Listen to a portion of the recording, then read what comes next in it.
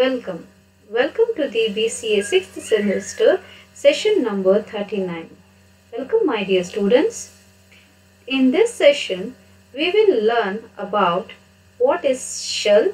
We will keep on telling like shell is nothing but like command interpreter line. So it will accepts the commands and everything. So today we will learn the detail of our shell.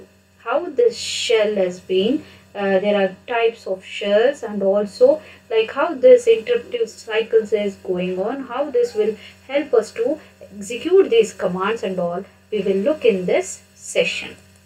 So before that, we will have a small recap like ERE, that is our extended regular expression. We just now learned in our previous session, where we also learned the operators. Along with that, if we mention the plus and question mark symbols and all, we found that there are many instances will be a different, but the same grep command will work in a different forms.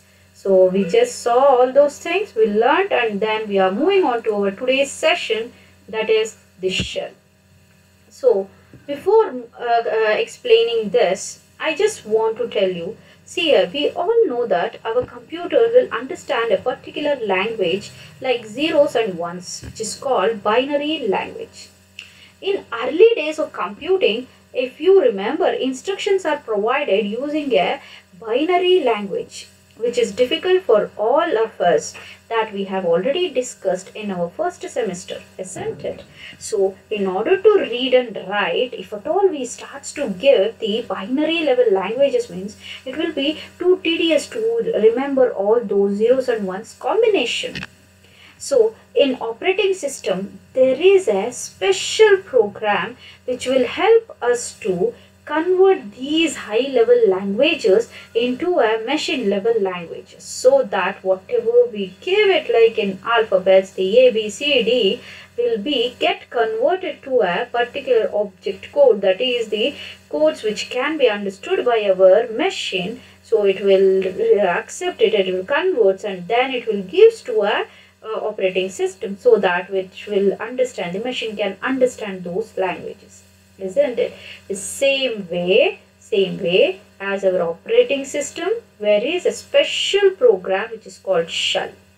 In our Unix operating system, the shell is the one program which provides the interface between the user and the operating system. So you can see the shell will accept all the instructions or the commands in English. Your shell will accept, the Linux shell is there, so it will accept all the commands or the shell scripts in the English like language, and that will translate into a converted to binary language by shell. So it will translate into a computer's native language. Native language means what? Which is a binary level language. So that will be converted, and that is given to our kernel. So now Linux kernel will understand your request. So when it understands its request, then it can respond to your request, isn't it? So shell is nothing but which will helps you in all these functionalities. When the user logs into the operating system, your shell will start, isn't it? So the shell for a user will just given out, where kernel controls all essential computer operations. This kernel will just controls all the essential which is important for your computer operations, and it provides the restrictions. You can't touch the hardware devices as you want.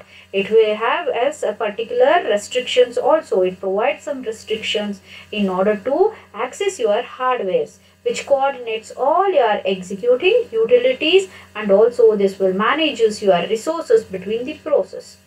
Using this kernel, your only user can access utilities which is provided by your operating system. If this operating system is provided that utility, then you can use it. Not you can use by your own choice. So to do anything in the system, if you want to do anything in the system, then it is like if the command requires a utility. So your command needs a utility. So if at all, if it needs a utility, means it will once again ask the shell to request the kernel. Okay, so any command which it want to get execute means definitely it needs some files which is relevant to it. So that command will ask your shell, and that is given to the kernel. So kernel executes the utility. If the command requires an application program, if it requires application program, so the shell will request the kernel in order to run that application program. Okay, so this is the procedure of running with your shell. So there are two major parts to the shell, which is interpreter and programming capability. So the shell has a two major part. Interpreter means what? It had a capability to read your commands and work with the kernel to execute them. One is to take the command directly on your terminal. It will take the commands and it will starts to execute, and it will gives you the output. So the another one is called as the programming capability. That is the one which allows you to just write the shell script, on it. Okay, so you have a scripting language where you will take one editor, either it is VI editor or your text editor, where you will write your script, and you will save it by using a .sh, and then you can run that one. So the two capabilities has been given by your shell. Okay, so shell is actually broadly classified into two categories. One is the command line shell, the another one is the graphical shell. So command line shell means what? So as we all know, like shell, like command prompt is there in our Windows, isn't it? So in Windows, if you open the command prompt, the same way we have a command line interface in our Unix operating system also, and here we call that as a terminal. So that's what shell can be accessed by a user using a command line interface, where a special program which is called terminal in Unix or command prompt in a Windows. So here that will provide a space in order to type the human readable commands such as cat, ls or mkdir, like that commands, and then that will be allowed you to execute.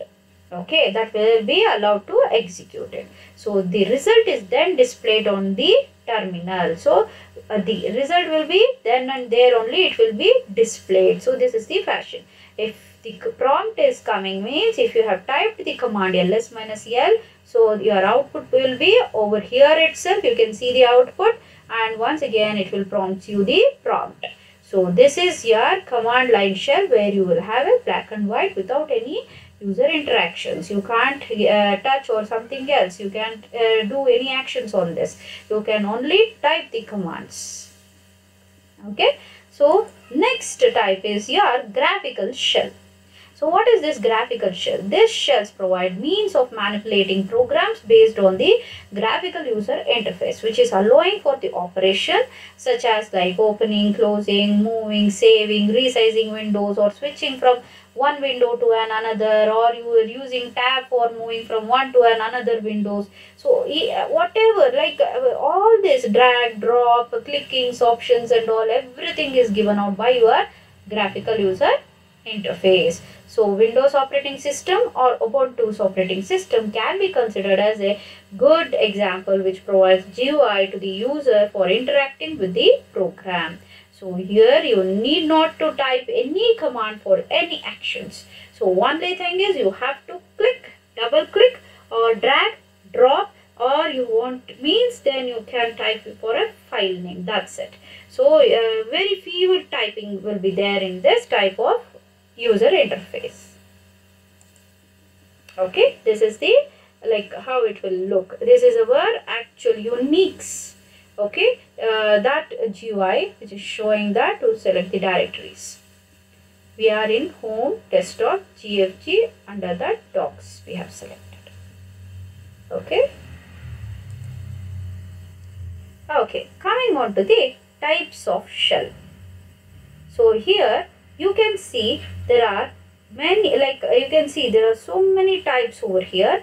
but majorly we will classify our Unix shells into two, that is bone shell and sea shell. So here you can see bone shell and sea shell. So here the bone shell, if you are using a bone shell means the default prompt will be your dollar symbol. Okay. So if at all if you are using sea shell means, if you are using sea shell then the default prompt will be percentage. Okay, there are various subcategories of your bone, that is you can say advanced versions of your bone like SH bone shell, KSH that is corn shell, this is bash that is born again shell. So bash shell, this is what we are using, bash shell. So okay, POSIX shell, that is once again it takes for a SH. Okay, and also the different type of shells which is C shell, that is CSH, okay, and once again TCSH, that is 10x or top she shell we will say. Okay, so the bone shell which has been developed by Steve Bone at the AT&T Bells, it is the oldest because it's most oldest. Why? Because we are telling it's most primitive and most of the systems are not working today. So it is not used. And enhanced of this bone shell, that is the common version which we are using is the bash shell. So here you can see the C shell was developed in a Berkeley Bill Joy, who has received its name for the fact that its commands were supposed to look like C statements. He was just admitted that its statements will look like a C statements. So for that a compatible version for your C shell. So here that is why it is called as a TCSH. Okay, so the corn shell, this is the major, like the other than bash we will use a corn shell which has been developed by David Korn also, and of the AT&T Bells. Okay, the newest and most powerful shell it is, and because it was developed at the AT&T Labs, it is compatible with your bone shell. So why? Because this is also developed in AT&T Labs, isn't it? The bone family comprising the bone shell will have its own derivatives like /bin /sh, and the corn shell will have it is like /bin /ksh, after like the folders which has been created or the path where you are going to save it, all the things that will be done in that path. So bash will be in bin bash and CSH will be in bin /CSH, and derivatives like TCSH will be bin /TCSH. Okay, then what is this prompt? We keep on telling like prompt. That will gives you the prompt like dollar symbol. Yes, of course, it is a dollar symbol which is also called as a command prompt, which is issued in the shell. While this prompt is displayed means you can easily type a command on your terminal. So on the terminal you will get a dollar symbol. Then only if at all if the dollar symbol is viewed, then only you can type your command. And what do you mean by this shell script? The scripting, it's nothing but shell script is a file which contains a shell commands, the commands which you talked about in previous sessions. So those commands are all taken here in order to perform some function. We can program it in order to perform some useful function, and it is also known as a shell program. So now we will come on to our shell's interruptive cycle, exactly how our shell is working. So when you log on to your Unix machine, you can see a prompt over there. As I told you in the previous slide, you can see this dollar symbol which is a prompt. This prompt will retain until and unless you key something into it. Okay, so whenever, even though it may appear like the system is idle, if you feel like it is very idle, and then also your Unix command will be keep on running at the terminal.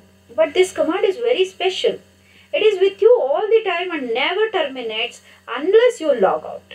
So this command is like until and unless you terminate it, until that it will be keep on running. So even though the shell appears to be idle, So here Unix command will be running at the terminal. Just type ps command in order to check it. Even like if at all if you feel like how to check those whether it is running or not, means just type this ps command on prompt, so that $ps, if you give it, you can see this bash which starts to running, which has already started, and at a terminal pts bar 2 which has a PID number 328.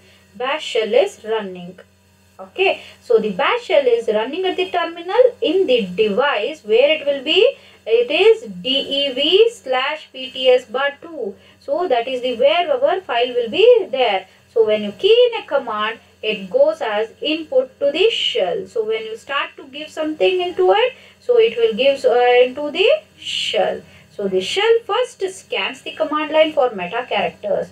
What this shell will do? First and foremost, it will scan for the command line for a particular meta characters. If these are the special characters, then mean nothing to the command but mean something special to the shell. So if you have that some meta characters on your command, means actually it never matters. It is nothing to your command which has been given, but in fact it has a special meaning to the shell to understand. Shell knows that the special meaning of that particular meta characters. Okay, so what does the shell will do? As soon as it sees with the meta characters, it will takes and it performs all the actions which is represented by that symbol before the command can get executed. Okay, so first when you give, for example, if you give cat greater than foo, means this greater than knows that to create a file. So automatically it will take all the actions or the responsibilities to create a file, and then it will execute the command.